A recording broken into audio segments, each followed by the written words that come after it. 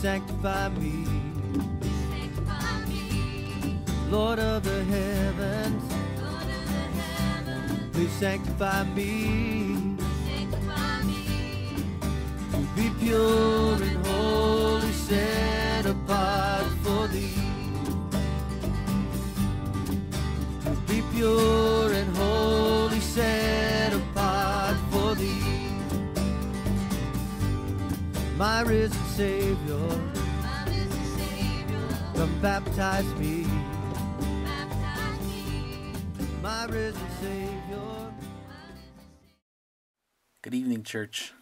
As you know, today we were unable to meet at the church in person. We were unable to go ourselves to the building as the roads were not permitting us. We are getting the parking lot plowed as we speak, so we will be here on Wednesday meeting in person. So stay warm, and hopefully you can stay indoors as much as you can and be safe. And we will see you again very soon. But tonight, enjoy a message from the Prescott Church with Pastor Mitchell.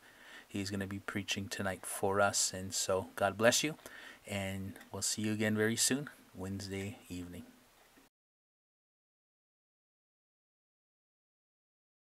And thank you, musicians and workers. Good evening. Very good to be with you. Again, as Stephen said, we were in London.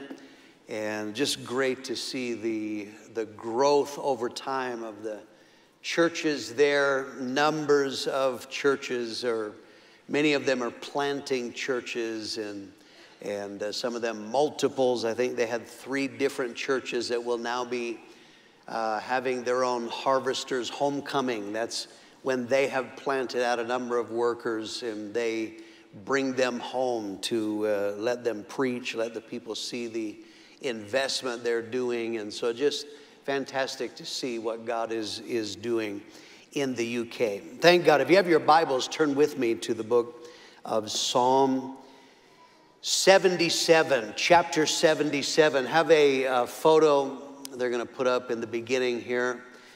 This is not in sand, this is in stone. In October of 2022, archaeologists found these footprints preserved, embedded into the ground. It's now hardened stone. Those had been hidden underwater for many years, but then because of the change in the coastline, they found these footprints. These are ancient footprints. The footprints were always there, but they were covered by the ocean, and so only in 2022 could they be seen. I use that by way of illustration. The text that we're going to read, it speaks about the footprints of God, and the footprints of God are in the waters, is what our text says. So this is actually teaching us some lessons, talking about God's power and help in the midst of trouble. So I want to preach about the footprints of God.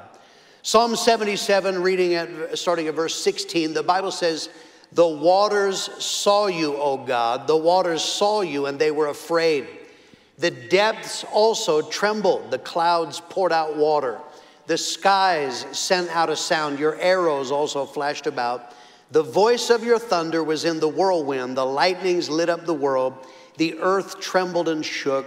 Your way was in the sea," or your path was in the sea. "Your path in the great waters, and your footsteps were not known.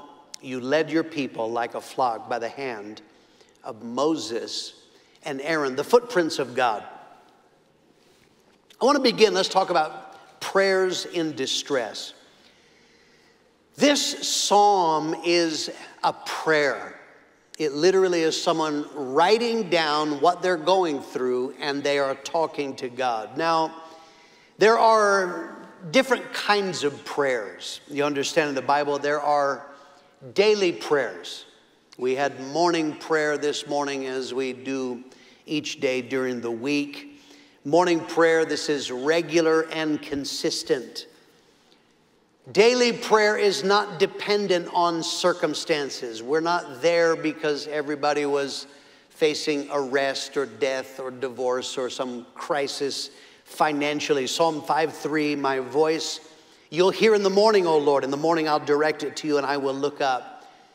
Daily prayer is about having relationship with God. You open yourself to God daily. Daily prayer is doing kingdom business. Matthew 6:10, your kingdom come, your will be done on earth as it is in heaven. Is in the daily prayers of life. We make requests. We're asking God to establish his kingdom, literally rule in our lives, rule in our cities, in our church, in our families. And then, of course, daily prayers are about guidance. Lead me, guide me, help me in different ways. The prayer that we just read is not a daily prayer. This is what they call a psalm of distress or a prayer of distress. The reason why he was praying this prayer is not because it's 7 in the morning or whatever time people choose to pray. Things are going wrong, and it drives him to pray. Psalm 77, verse 1 through 3, this is before we started reading, says, I cried out to God for help. I cried out to God to hear me. When I was in distress, I sought the Lord. At night I stretched out untiring hands, and my soul refused to be comforted. I remembered you, O God, and I groaned.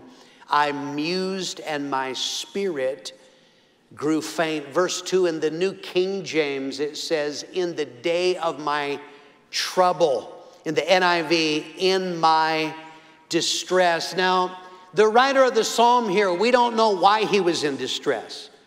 Because distress can be very personal. What may be distressing to you might not be to another person. It is very personal. One person, it's health. There's a crisis of health. Some of you are facing a health crisis right now. You are in distress. Others, it is unsaved family members. That is what's causing your distress. Others, it's your marriage. Right now, you are in marriage trouble, and that is causing your distress. And still others, it's financial situations, or maybe it's factors that are involved in the church. But whatever the reason was for him to be in distress, the psalmist is being honest, and he's talking about the effect that trouble can have on our hearts. Verse 2, trouble and distress. Those are the two words that are used. It literally is anguish and vexation. It's the idea of being pressured. I have problems and they are squeezing me. That's how it feels. We make sayings like, I feel like my head is in a vice. I thought my head was going to explode. My brains feel like scrambled eggs. Those are just modern ways of saying what he says. Because of what's going on in my life, it is distressing to me. You know what? When you're facing trouble of whatever kind in your life, it's not merely information, is it? It's not merely facts. It's not like, so I have 3 months to live. I see. Well, it is not information. It is emotional. Verse 3, he says, I feel overwhelmed. It's a picture of drowning. I have so much trouble. All at the same time, I feel like I'm going under. And what happens to people when they are in distress? Troubles bring questions, or troubles make you question things. Trouble can make you question God. Psalm 77, this same psalm that we read, verse 7 through 9, will the Lord cast off forever? Will he be favorable no more? Has his mercy ceased or stopped forever? Has his promise failed forevermore? Has God forgotten to be gracious? Has he in anger shut up his tender mercies? This man is writing because of trouble. He says, wait a minute. Where is God? I don't get it. I'm going through hell. Where is the God of heaven? We can question God's love. Verse 9, has God forgotten to be gracious? Has he in anger shut up his tender mercies? There are people, some of you maybe, that what you're going through trouble. And the devil says it's because of what you have done wrong. That is why God is in heaven going, good, I'm glad you're in trouble. You deserve it after what you've done. That's what trouble does. Is God paying me back? We question his love. Mark 4:38, Jesus was in the stern of the boat asleep. The disciples woke him and said, don't you care if we drown? We can question God's power. Maybe what I'm going through right now is too big. Maybe for normal circumstances, God said, I can help you with that. But man, God just looks and says, this is too much. The New English Bible says in verse 10, has God's right hand lost its grip? So trouble can make you question God. Trouble will make you question yourself. This is what happens to people when life is smooth. They think, you know what, I think I can make it. I can do this. What God wants me to do, I think I can do it. But trouble comes. And now all of a sudden we start doubting. It's not God we doubt. God's a miracle worker. It's me. I don't think I can make it. It was Elijah in the cave after Jezebel threatened his life. He's in the cave and he says, look, God, there's no point in going on. Clearly, I can't do what you're asking me to do. I might as well die. God can use other people. God can help other people. They can handle it. I just don't think that I can handle it. One of the classic strategies of hell is that the devil brings trouble, and then because there is trouble often that he brought in the first place, he makes Christians feel guilty. They have a false guilt because they're coming to church. They see other people. Look at them smiling. I don't feel like smiling. I must be a terrible Christian because right now I feel like this guy in the psalm. I feel like I'm being squeezed. So you start questioning yourself. And then some people, it makes you question leadership. Exodus 17:3, the people were thirsty for water. They grumbled against Moses. They said, why did you bring us up out of Egypt, make us and our children, our livestock die of thirst? This is what happens sometimes to people when they are in trouble. They start looking for someone to blame. 1 Samuel 30, verse 6, David was greatly distressed, for the people spoke of stoning him, because the soul of all the people were grieved, every man for his sons and daughters. I've heard people that they say, you know what, if the pastor preached better, I wouldn't have these problems. If I had gotten better counseling, then we wouldn't be in this mess today. So these are all reactions when people are in distress, like our psalm says. The real issue for the writer of the psalm here, it's not that he is in trouble, because everybody will be in trouble at one point or another. The issue is simply he couldn't see God. Where is God in the midst of all my trouble? Let's talk secondly about the footsteps of God. Our text makes a statement and says, God is in the storm. Verse 16, the waters saw you. Those same waters, he's describing this. The waters of trouble that I feel like I'm drowning. They're making me go under with all the trouble. He says, God, the waters saw you. This is a different perspective. The beginning here, he's doubting God's presence based on the trouble. That's what we read before. Where is God? If I'm going through hell, where's the God of heaven? And why is he doubting? Because of trouble. But the Bible is telling in this text, God is with us even in the midst of trouble. You know, it's very dangerous to form a theology or your view of God based on your circumstances. There are people who say, Jesus is alive. How do you know? Because I got a check in the mail today, a pay raise and a promotion. Jesus is alive. But what happens if you get sick? You lose your job, crash the car. Is Jesus not alive? See, it's very dangerous to have circumstances determine what you believe.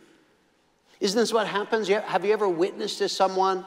Ask them if they believe in God, and they say, I used to, until someone died, a tragedy happened.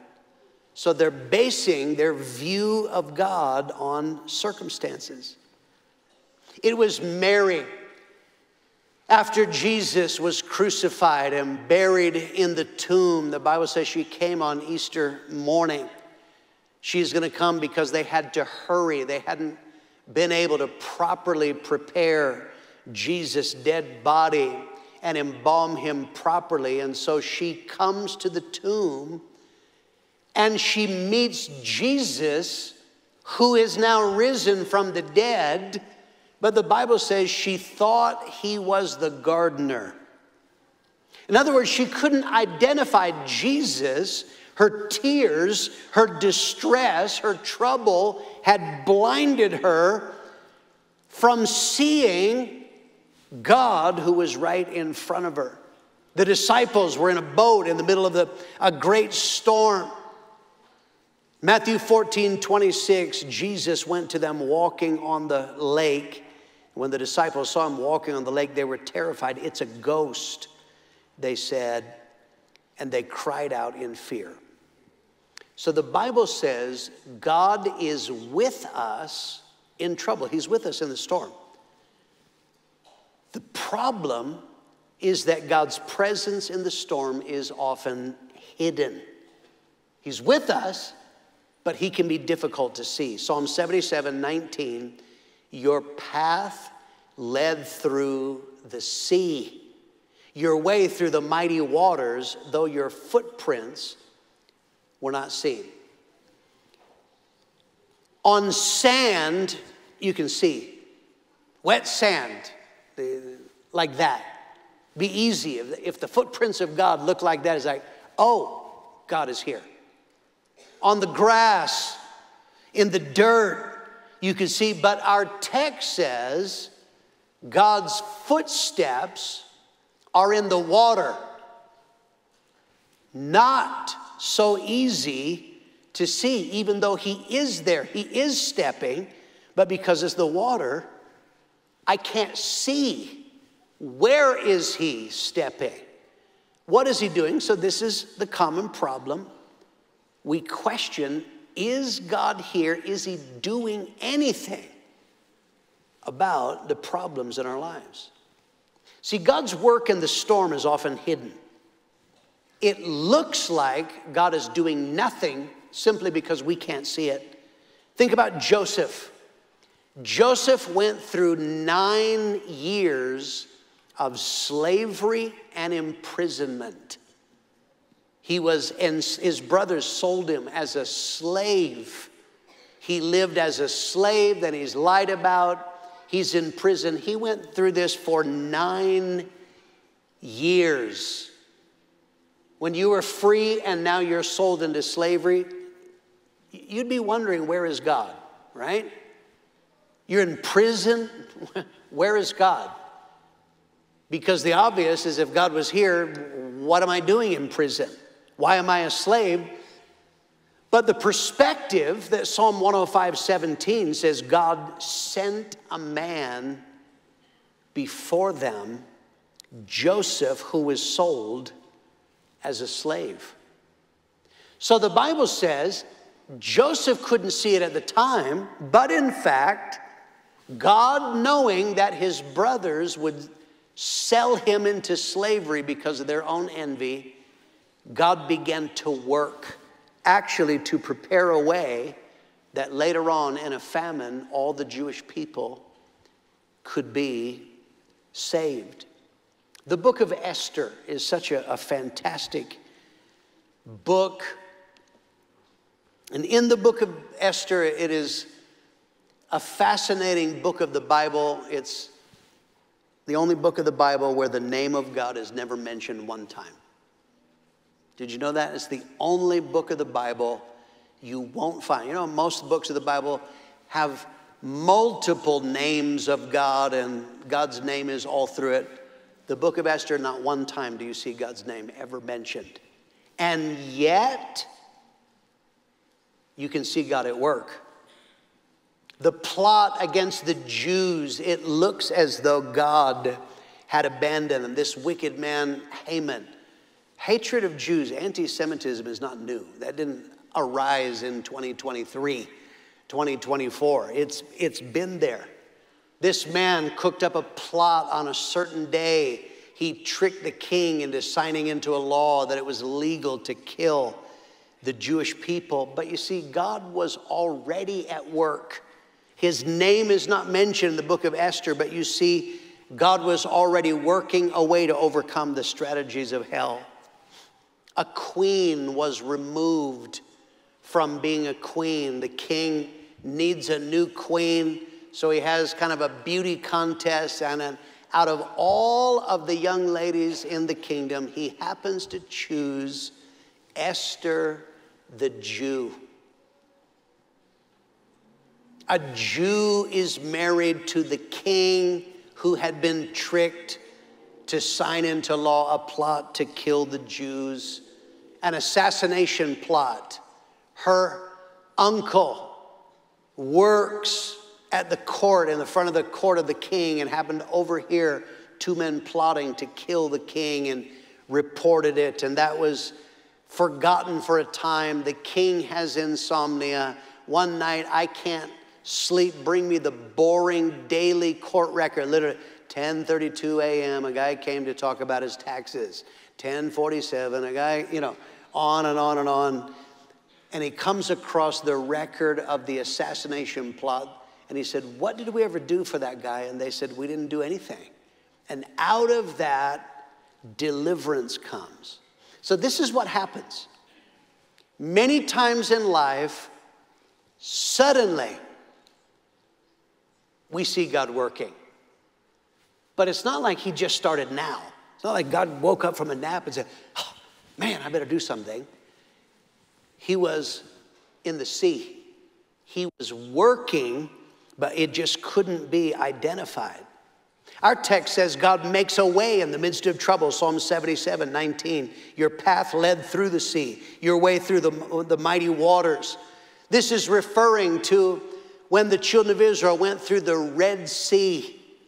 So how would you like to be with these people? Here, God does this miracle, the walls of the water parts and form. It would be like forming walls. And then Moses says, it's okay, walk through. It'll be. How would you like that? You see the water that at any time could come crashing back? The Bible said they go through on dry ground. They didn't get mud on their feet. God made a way. That God can do that.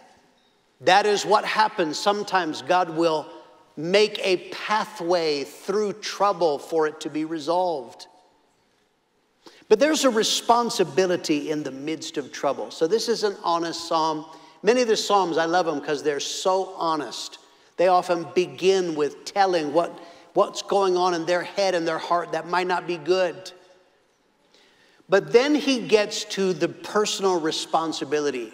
What should we do when we are in trouble? When we're the ones who feel like we're drowning? When we're the ones that feel like our brains are being squeezed? Because in our text, he shows us what every person has to do for themselves. That is, number one, we must rehearse God's past works. In the Bible, Psalm 77, 5, 6, I've considered the days of old, the years of ancient times I call to remembrance. My song in the night I meditate within my heart. My spirit makes diligent search. He says, I am thinking of what God has done in the past. Psalm 77, 10 through 12. I will remember the years of the right hand of the Most High. I'll remember the works of the Lord. Remember your wonders of old, and I'll meditate on all your work and talk of all your deeds. Verse 14 and 15, you are the God who does wonders. You've declared your strength among the peoples. With your arm you redeemed your people, the sons of Jacob and Joseph. He says, this is what you should do when you are going through trouble. This is why Christians should read their Bibles. Because the Bible is a record of God working in people's lives, working His will in people's lives. When you read in the Bible, you will find people who are going probably through things that you're going through right now. And you can see God made a way. God helped them. You have to rehearse that. I can't see God at work right now, but I certainly in the Bible can see God at work and identify what He did in the past. You have to, secondly, rehearse God's work for you personally in the past. Now, this is not just what you find in the Bible. What has God done for you? God saved you miraculously, delivered you, healed your body, provided, guided, gave favor to people, provided solutions. That is a powerful thing. There are times in life where Lisa and I, we are facing trouble, and I am thinking about in this situation, how is this one gonna work out? But I am married to a good woman, and she will say, Greg, did God help us in the past? It's like, yes. Remember when we felt like we didn't know how it was gonna work out, but God did it. That's right. Yes, God is gonna help just like He did it. You know what? God's help is transferable. The reason why you need to mentally and vocally rehearse what God has done for you in the past, because you can transfer miracles of any kind into new situations. David said, God helped me with a lion and a bear, therefore He's going to help me with a giant.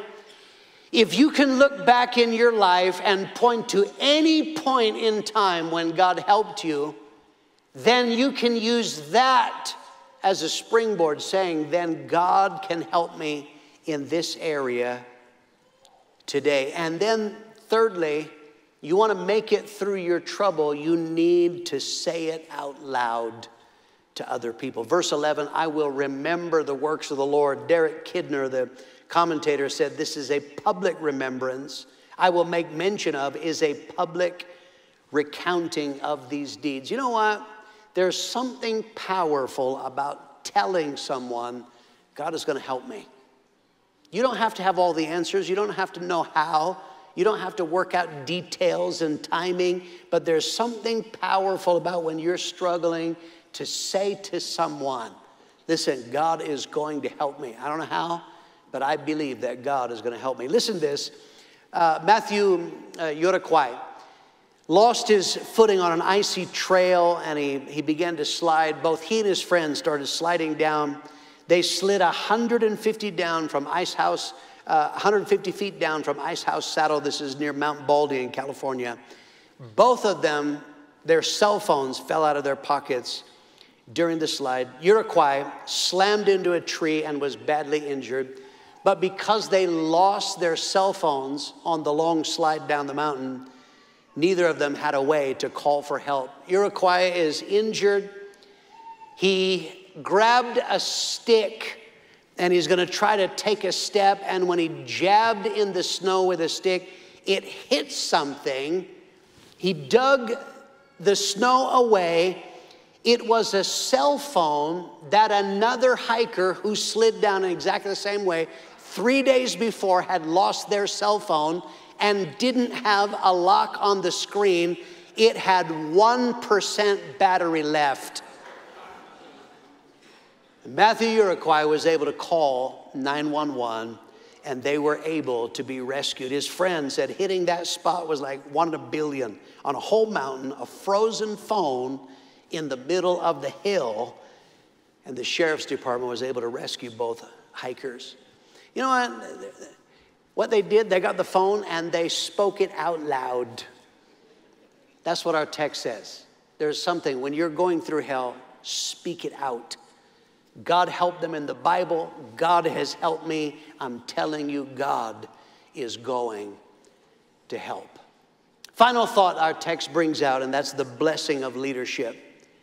Our text says God walks in the water, but he says God works through leadership. Verse 20, you led your people like a flock by the hand of Moses and Aaron. So it's almost strange. It's like God moves he made a way in the water. And then all of a sudden he starts talking about Moses and Aaron. It's like, what do they have to do with this? Do you know that God's gift to you in trouble and in the storm is leadership? Men of God that are there to help you. Do you know you're not meant to fight your battles on your own? Ephesians 4:11 and 12, he gave some to be apostles, prophets, evangelists, pastors, and teachers to prepare God's people for works of service so that the body of Christ may be held up. Exodus 17, verse 11, there's a battle. God's people are in the valley. They're fighting enemies that are trying to destroy them. And the Bible says that Moses on the top of the mountain was lifting up his hands in prayer, holding the staff, the rod of authority. This is a picture of prayer. And the Bible says as long as Moses held up his hands, the Israelites were winning.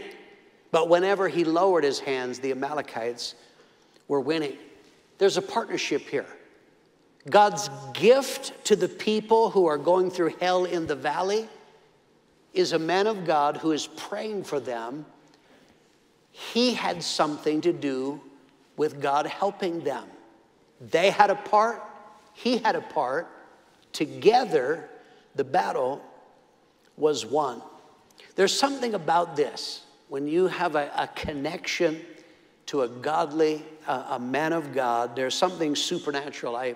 Men have mentioned this to me. I think maybe Jesse said something like this in a sermon a while back, is that I get calls from pastors in distress.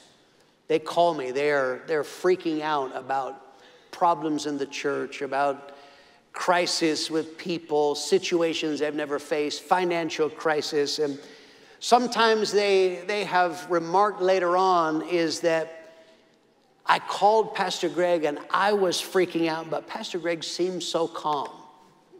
And they said that helped me, knowing that he didn't go, oh my God, it's terrible, what are we gonna do?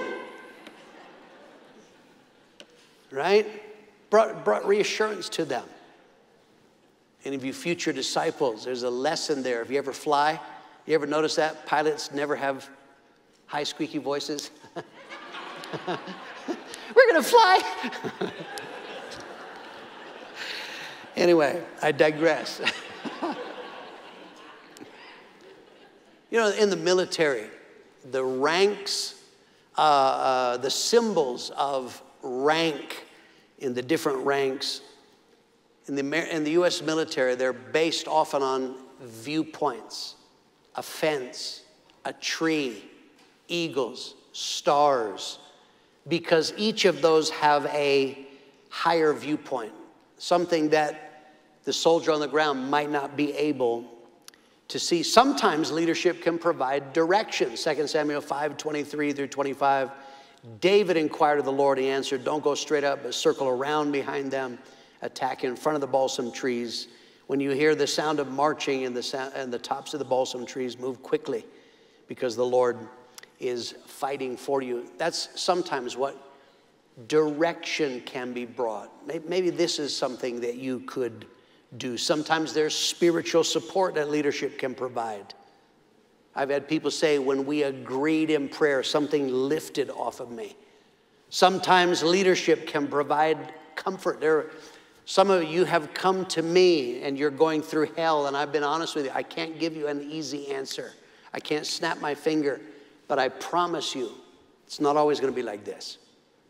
Because I have seen again and again, I've seen God help. If God's gift to help you in trouble is leadership, the devil wants to do everything he can to separate you from leadership. Matthew 26:31, smite the shepherd and the flock will scatter. People who don't go to church, people who rarely go to church or miss lots of church, they're in trouble. When they're in distress, like in this psalm, they're trying to fight on their own. Those who are independent, those who are rebellious, are in trouble. The animals in the herds that are separated are the ones that often are in the biggest danger. So our text is describing a partnership. God is at work. We have a personal responsibility. And then if you have godly leadership, they can help you make it through. Think about two different perspectives on help. 2009 in the Battle of Kamdesh. This was an American combat outpost in Afghanistan. 300 Taliban assaulted the outpost with mortars, grenades, and snipers. American soldiers were outnumbered 10-1. The Taliban made it into the outpost after 48 minutes of battle. By the afternoon, the Americans were almost defeated, but they called for help. Apache helicopters and 19 different fighter jets came and brought airstrikes. The soldiers on the ground said it turned the battle. There are times when you will see, you'll be like the writer of the psalm, right now I'm going through hell, but God can, in a moment, suddenly something lifts. Suddenly things begin to change. That is one way that you say, his footsteps. I didn't see it, but God was there ready to help me. But the other way, God's footsteps are only seen after the fact. Think about American history. April 30, 1776. Soldiers under the command of George Washington were trapped in Brooklyn, New York. They were being shelled by British Navy ships, and they were about to be surrounded. So George Washington ordered them to evacuate all 9,000 men and their equipment, including wagons, by boat. Soon as night fell, they started loading everything they had into the boats and making crossing after crossing. You know, the famous painting of Washington crossing the Delaware. But of course it was pitch dark in actual fact. As the sun started to come up, they still had a whole lot of men and equipment to get across. And as soon as the British see them, they're going to be in great danger. But at that moment, a thick fog descended. They said it was impossible to see more than 6 feet. Even when the sun came up, the fog was so dense, but it was only dense on the New Jersey side. In New York, where they wanted to be, it was crystal clear.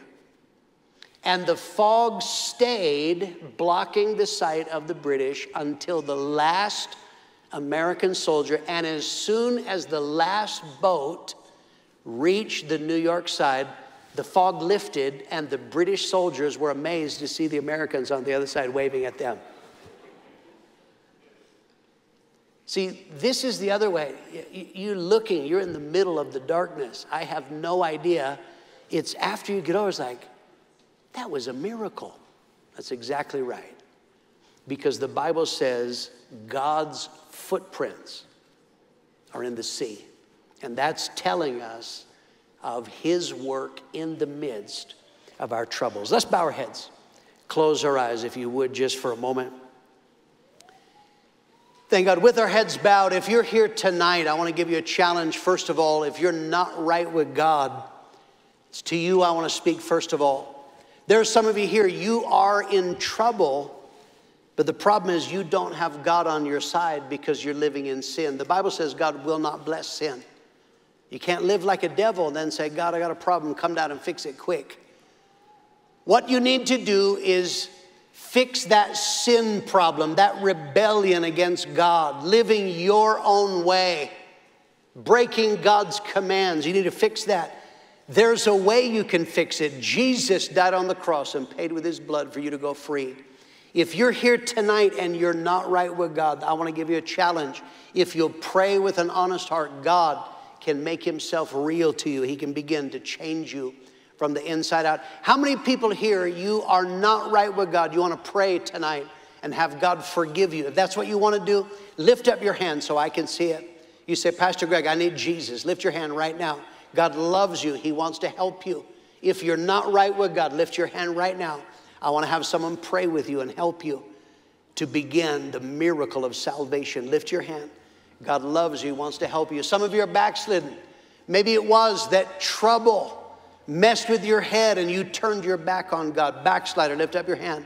You say, I want to come back. I want to get right with God tonight. God can help you. Thank God. I want you all to stand up to your feet. I'm going to open the altars. Some of you are going through trouble right now, just like this psalmist. Why don't you come? Tell God, I need help. In the midst of trouble, I need you.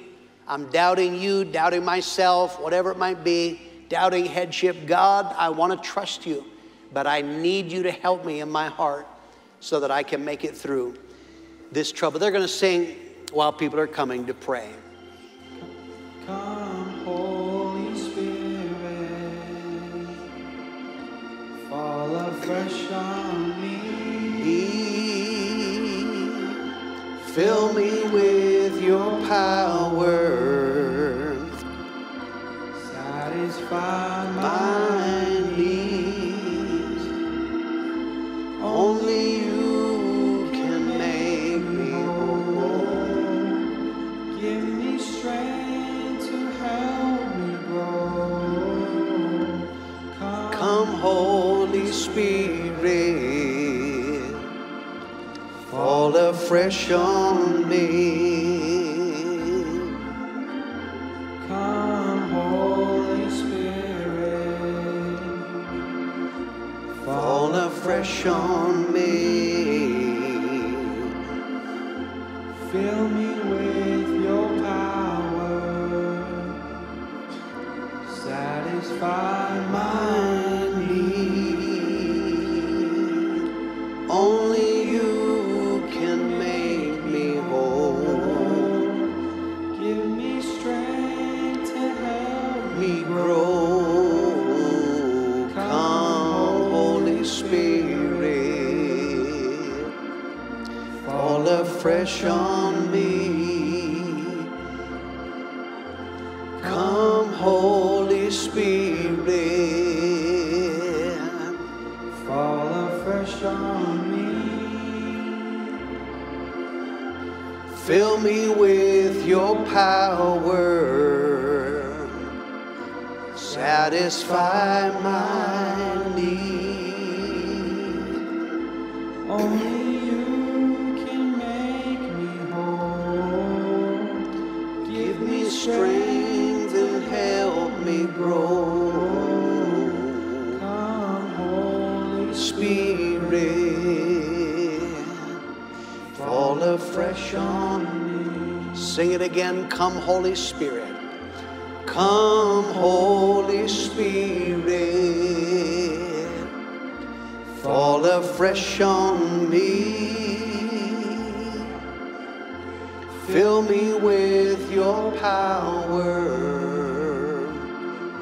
Satisfy my need. Only you can make me whole. Give me strength to help me grow. Come, Holy Spirit, fall afresh on me. Amen. I want to help you to pray. There are people, how many of you, you'd say, I am like this psalm, I've been going through distress, whatever flavor or kind. Lift up your hands. I've been going through distress. I need God to help me in my mind, in my heart. I want you, if you'll just lift up your hands towards heaven, I'm going to lead you in a prayer, and then I'm going to pray, and I'm going to ask God to help you right now. I want you to say, Father God, I am your child, and I am in distress. You see what I'm going through. I need you to help me in my heart, in my mind.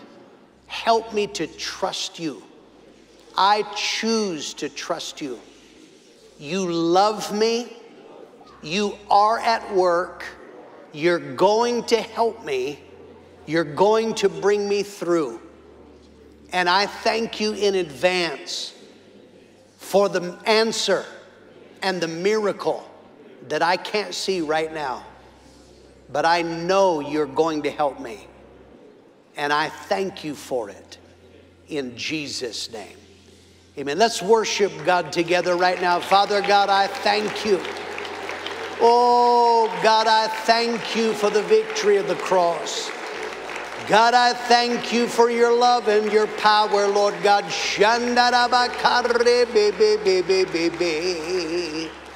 God, you are good to us. Praise God. Praise God. Thank God.